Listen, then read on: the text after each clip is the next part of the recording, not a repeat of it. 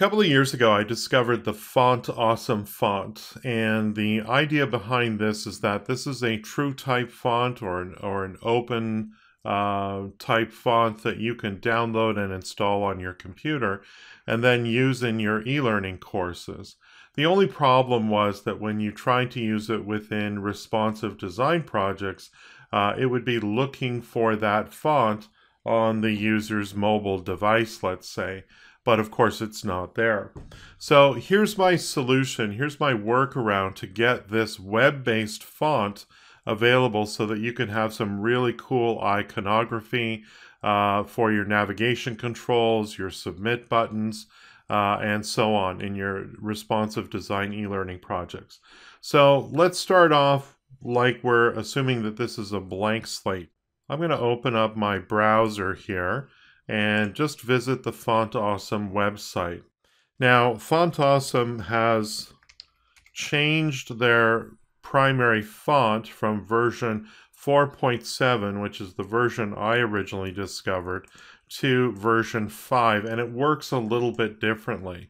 So what I'm going to recommend that you do is scroll down to the bottom of the fontawesome.com website and get right down to the bottom here where it says old version 4.7. So we're going to click on that, and that's going to take you to the old version of Fontawesome. And so there's a couple things that we need to do. First of all, we're going to download the font so that you can use it on your desktop applications, more specifically Adobe Captivate. Of course, I'm going to get this warning message, of course, because they really want you to use the new version. I'm going to say no thanks, just download Fontawesome 4. And I'm going to choose save in this case here. And I'm going to put it on my desktop for ease of access here. So once that's downloaded, I can minimize my browser. And I'm just going to extract all of these fonts from this particular zip folder. And we'll go into here and we'll look at the fonts themselves. So you'll see there's it's usually offered in a variety of different formats, but the open type font is certainly sufficient. So I'm going to right click on this, and for Windows users you can just install this, and this will ensure that the Fontawesome font is available to you. So we're going to return to this page here. I'm going to get rid of these messages here. And we'll just click away. And what we want to do is go to the Get Started tab. Now this is a place where you can type in your email address. So I'm just going to type in, and then we're going to send my Fontawesome embed code. And that's important to get the Fontawesome font to work in your Adobe Captivate projects, especially when you're publishing for something like an iPad or an Android smartphone, or any device really that doesn't already have the Fontawesome font installed. So I'm going to click that send button there, and I should receive an email from the Fontawesome folks.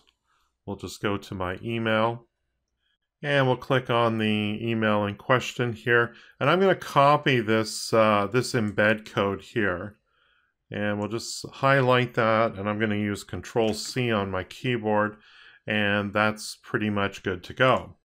Now, with Adobe Captivate, when you publish your e-learning course, one of the files that gets published in your e-learning package is an index.html file. Now you can manually put that code that I've just copied into each and every index.html file that you publish from Adobe Captivate, but there's actually an easier way. So I'm going to right click on the icon for Adobe Captivate and select the properties, and then I'm going to click on open file location. This is going to take me to the program folder of where Adobe Captivate is located. And I'm actually looking for a folder called HTML, all in uppercase characters. And if we go into there, you'll see that there is basically a default index.html file which will get used by all of your published HTML5 e-learning projects. So I'm going to right click on this, and I'm going to actually open it with Notepad. And you'll see here a bunch of pre-built HTML script. What we want to do is we want to just go below the head entry or the header entry, and we're going to paste in that Fontawesome script code. Now, you may not be able to save this to its original location, but what we can do is we can just go File, Save As, and what I can do is I can just put this on my desktop for easy access. So I can now close the index.html notepad file, and what we can do is grab that index.html file that we've just created. This is the one that includes the code for Fontawesome, and drag this into the folder here. Now you'll get a warning message asking if you wish to replace this file in the destination. I'm going to click on the check mark, and I may need to give administrator permissions. So I'm going to do that, continue.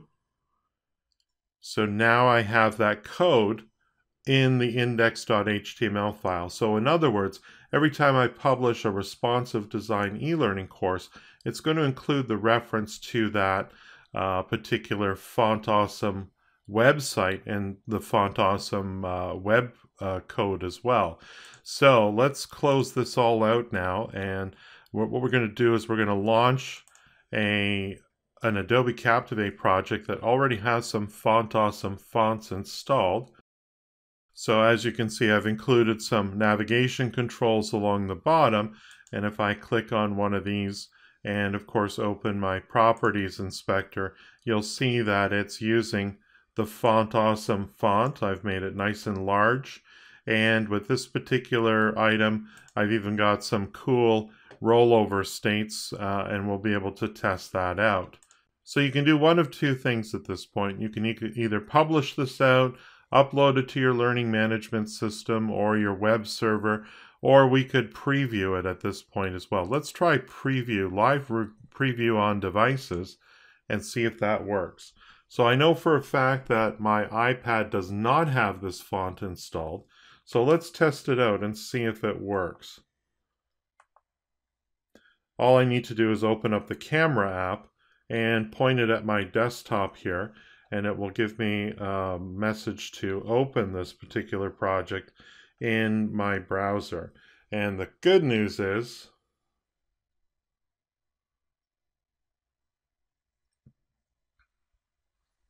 that you can see clearly that I have the Fontawesome font displayed nicely, and of course the over and down states will work as well.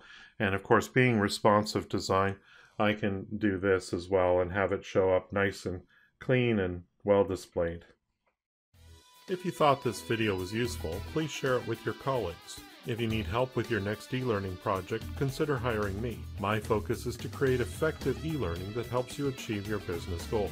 Visit my website at captivateteacher.com, follow me on Twitter at PaulWilsonLD, and don't forget to subscribe to my YouTube channel.